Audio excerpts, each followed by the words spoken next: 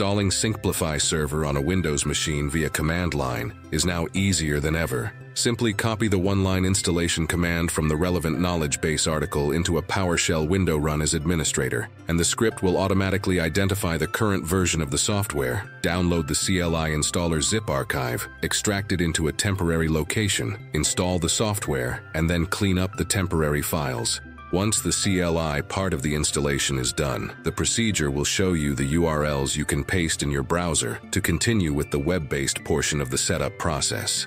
From this point on, it's all business as usual. Give the node a name,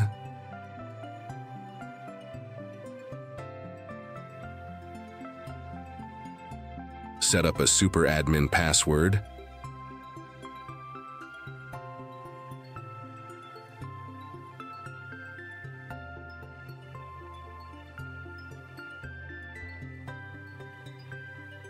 optionally set up two-factor authentication, then log into the super admin UI and start configuring your newly installed SFTP server.